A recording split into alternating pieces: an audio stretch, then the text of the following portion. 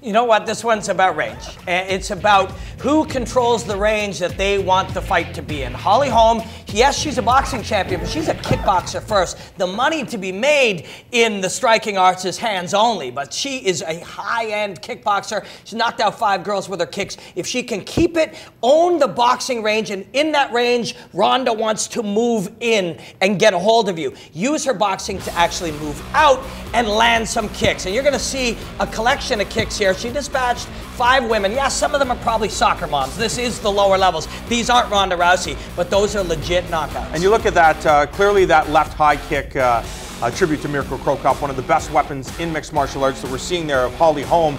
But they say the way to generate the most power is to kick through your opponents, and that often means turning your back. Does she want to do that against Ronda Rousey?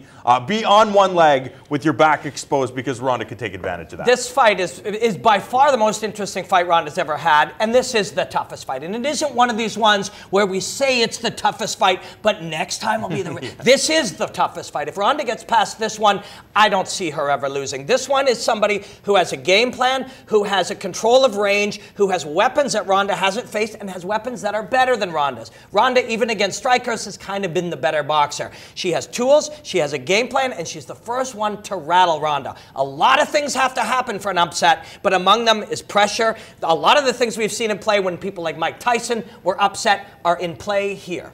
Now we go on over to our picks tonight, and yes, that is not a typo. At the top right hand, Robin Black is picking Holly Holm to become the new UFC Women's Bantamweight Champion. If that so happens, then I will stand up and applaud this man on our post-fight show later tonight. The rest of the card, we're pretty much all in agreement. Jan Jacek, Mark Hunt, Robert Whittaker, Stefan Struve. That rarely happens, but Robin out on a significant limb. Listen, it's gonna happen. Okay, I can't say it's gonna happen, but it's certainly in play. Holly Holm has the game to do it. She has the strategy to do it. She has the tools to do it, and she has hundreds of rounds of championship experience to do it.